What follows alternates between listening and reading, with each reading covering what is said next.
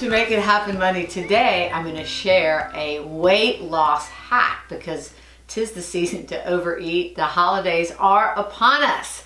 And this wonderful weight loss hack is really easy to do, and studies confirm that it can really help you eat less at mealtime. So here's the deal. The way this weight loss hack works is it's tapping into the reality that volume trumps calories when it comes to suppressing the human appetite. This is such an amazing thing to think about. Believe it or not, your body wants a certain volume or weight of food first and foremost, even before its calorie needs have been satisfied. So volume, again, trumps calories. And the name of the game here is, okay, really good to know that volume has such a powerful appetite suppressive effect.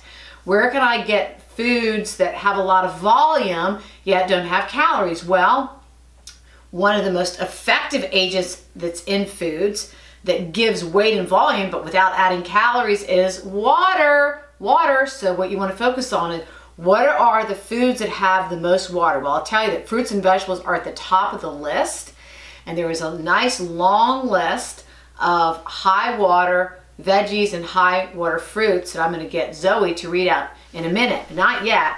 First, I want to tell you how to take advantage of them. So if you have a cup of any high water fruit or veggie right before you're going to eat a meal, and it could be a combination of different ones, or it could be just one, but about a cup. If you want to do more, if you want to do 2 cups, that's even better. If you do that, 1 to 2 cups of any high water fruit or veggie prior to a meal, it is going to help you eat at least 100 calories. In some studies, it went up to 300 calories less at that mealtime. And of course, the calories that are in the fruits and veggies you're going to be eating are really super healthy calories, and there's lots of other good things in there for weight control, right?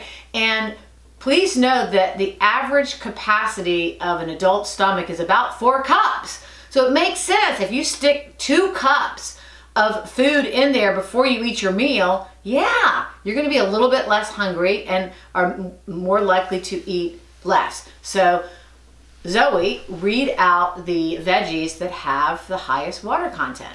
We've got dark leafy greens, with spinach being the highest, cucumbers, celery, summer squash, zucchini, cabbage, broccoli, bell peppers, cauliflower, lettuces, tomatoes, and carrots. And how about fruits? The fruits, all citrus, watermelon, cantaloupe, berries, pears, peaches, and apples. So the bottom line is, and it's kind of common sense which ones have the most water, right? Take advantage of this really healthy, effective, scientifically validated weight loss hack. One more quick thing, I have a very important announcement. For wellness coordinators that may be watching this video, or organizations, employer groups, my e-courses are going to be on the biggest special of the year. You can license any of the 3, Eat Right for Life, Way Less for Life, and the Happiness Plan, any of the 3.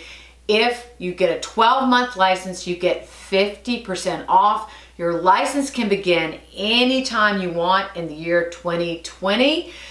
We encourage you, if you have any interest, please take a look at those programs and take advantage of this, deepest discount of the year. Thank you.